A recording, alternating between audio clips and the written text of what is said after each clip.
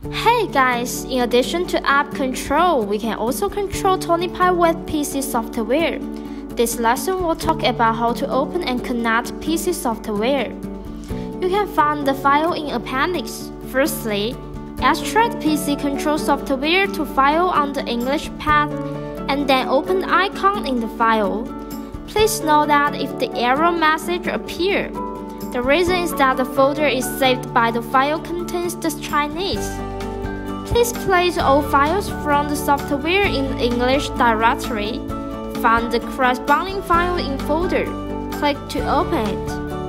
After turning on, Raspberry Pi will be in AP hotspot mode and launch a Wi-Fi hotspot named with HW. Open PC software, click Scan and wait for a moment to receive the data.